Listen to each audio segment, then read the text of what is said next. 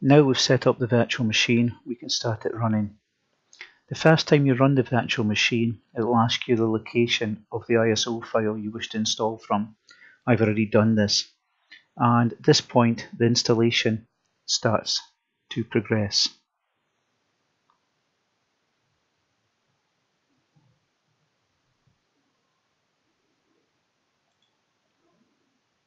The first question you're asked is which language you want to install. Unfortunately, we've only got the choice of English United States, but we can change the time and currency format to suit United Kingdom. Then install now and wait for it to start the installation. At this point, we need the product key. I'll just quickly type it in.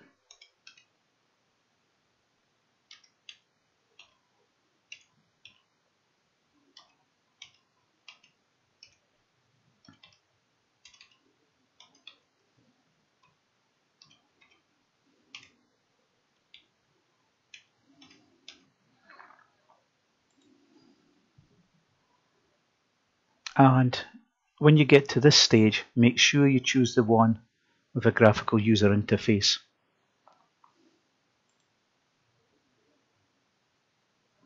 Read the terms and conditions, quite brief as we are using a volume license. And then we want to do a custom install. I like to create a new partition and leave it the full size of the hard drive. We'll get a message that Windows will create an additional system partition, and we'll say OK to that, and then next to carry on the installation.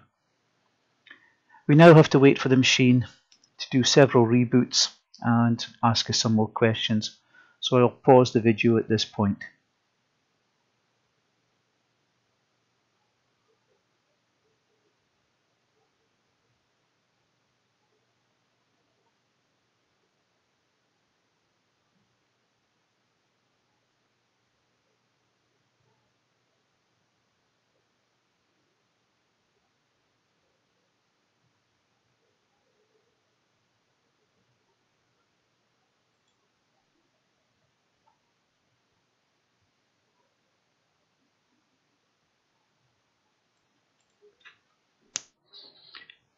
We now need to give the admin account a secure password.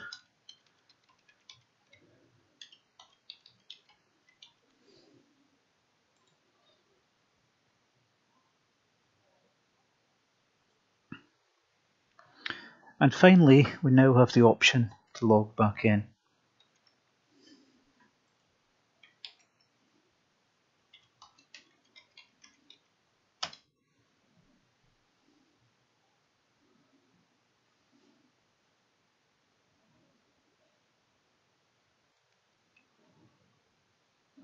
And once logged in, we now have the server management dashboard available. We'll come back to this later, we don't need it just straight away. One thing that I personally like to do is add my PC icon, my desktop icon to the desktop. Quickest way of doing this is at a Windows run prompt, desk.cpl space comma comma, and then add the computer icon.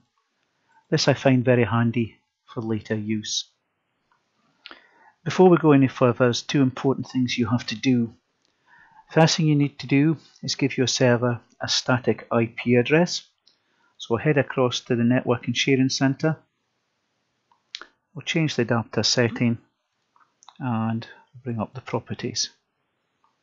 TP IP version 4, and we'll give it a static IP address.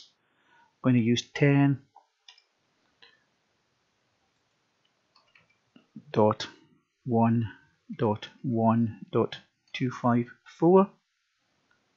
Subnet mask, we're going to customize. We'll leave the default gateway blank at the moment. And for the DNS, we're going to use ourselves as the DNS. You could put 127.0.0.1 in, but I prefer to put in the proper IP address of the machine once more.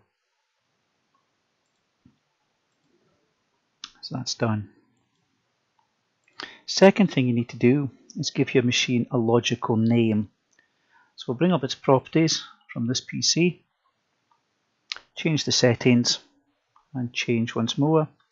You can see it has a random jumble of name. I'm going to call this machine Ken, and at that point it'll probably insist on a reboot. That's why I always do this one second. So at that point your machine is now ready, and we will move it on one more stage in the next video.